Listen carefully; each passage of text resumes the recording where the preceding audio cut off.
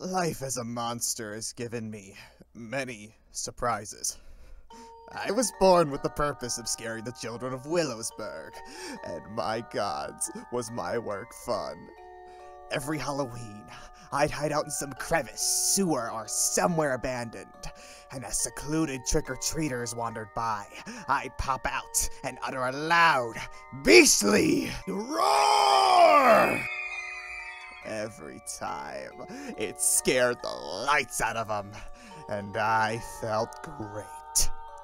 Then, rumors of my existence spread. Suddenly, my presence wasn't met with terror, but amusement. Boys and girls started searching me out, and in my attempts to avoid them, Halloween would pass, and November would come. I wasn't so happy then, but when I was turned into a local celebrity by the police, my life spiraled into a rage-filled nightmare. How? That Halloween, the bosses had me take their children out trick-or-treating. Trick-or-treat! Oh, aren't you three adorable? The woman said. She wore a t-shirt with my image plastered on it. And you got your Yograzo with you too? She uttered a quiet, mock scream. Then the children left. At the 12th house in a row. I wanted to lie down and sleep. Hope you have a nice night. She passed the candy around before looking at me. She chuckled under her breath. Especially you. Then she closed the door. We left her house, her cat playing stupid jingles as I walked past it, and continued traveling through the neighborhood. Houses were loaded with scenes of human gore, bathed in garish colors, as screaming women and bizarre laughs came from inside. Others were completely dark. In other words, the perfect suburbia. Beyond the neighborhood was a hill, on top of which resided a large house. Constructed in 2 months, it was painted white and lit up like a star. Packs of kids walked towards it throughout the night. Corpses, witches, and other humans strolled past us, some adults with them, who gave me all sorts of looks. Surprise, indifference, happiness. I wanted to roar at a man who looked terrified of me, but I couldn't muster the energy. Damn, my bag's getting full, Mark said, walking in front. He was dressed like a blonde guy with armor and a hammer. Mine's been full since the 4th house, Jerry said, jiggling his bag. He wore a white coat. Your bag always gets full, Carrie said. She wore a bloody dress and had pale skin. My parents won't buy bigger bags, which got Mark chuckling. That's not funny. Mr. Yograzo, tell Jerry's parents to let him eat more candy. Okay, I muttered. Where are we going next, friends? Ooh, what about that haunted house over there? Carrie pointed at what appeared to be a recreation of my first known sighting. A derelict farmhouse. No, not there, I said, wishing to keep my memories clean. Come on, don't be so boring. Yeah, I'm tired of visiting these houses. Let's go somewhere fun! Before him and Carrie pushed me towards the attraction.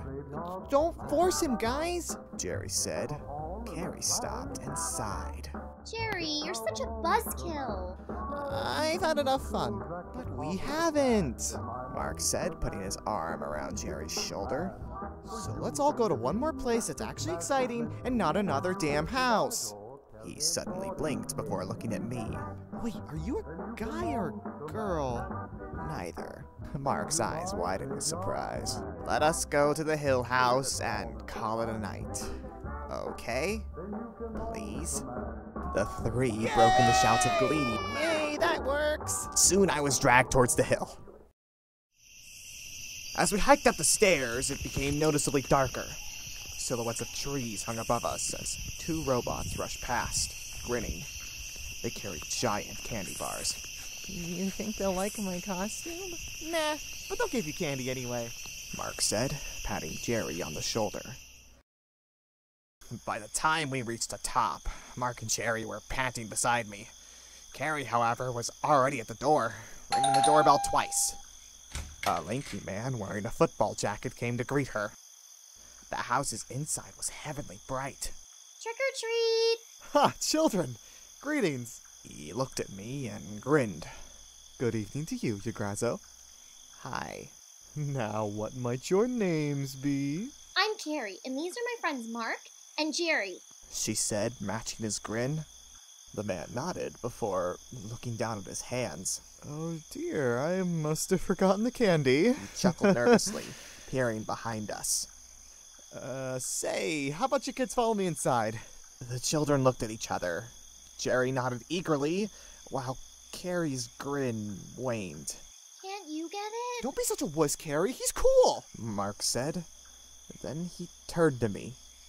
Right, Mr. Yograzo? Sure, I said, glancing at the trees. I'm not comfortable. Carrie tried to say, only for Mark to grab her in Jerry's arms. All right, mister, lead the way, he said, dragging his friends into the house. The man glanced at their direction and started snickering to himself. What's so funny? I asked. He locked eyes with me and smiled.